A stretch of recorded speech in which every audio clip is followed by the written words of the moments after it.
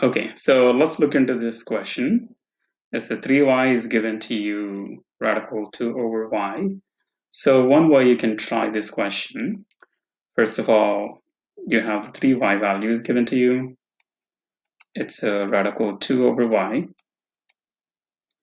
So one way we can do, you can write a 3y, you can write this one radical 2 over radical y. You can separate them.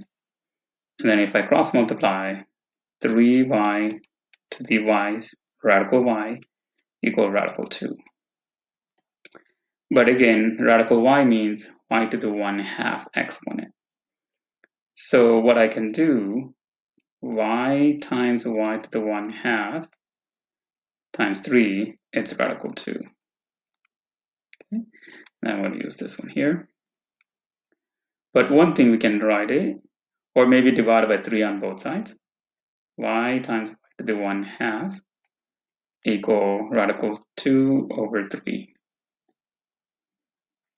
Now we have the same base at the exponents. So that means 1 plus 1/2 is 3/2 equal radical 2 over 3. I can see, I already see the y cube here, but I see the 1/2 here. So I want to get rid of that. What I can do, square it on both sides. When I square on both sides, what happens?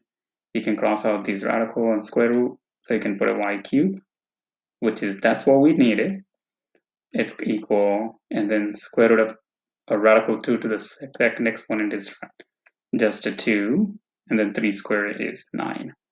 2 over 9. So this is the general process. If you do this one in our classroom, in the school, when you guys do it. But we can do it faster. Watch this tip. So we can do it, this same question as fast as we can do it. So watch the same question.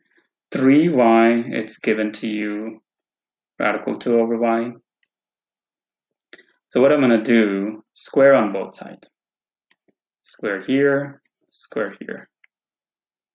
Then what happens here? This is going to be a 9y squared. And radical and square cancels out, and you get 2 over y. So multiply the y here, and then bring the 9 here. So it's going to be y squared times y is going to be y to the third exponent. And then divided by 9, that's going to be 2 9s. So this is way faster than what we did it before. Okay. So the techniques is really important. How fast you can do the question, that is really important in the test too. Okay. This is another technique for the SAT.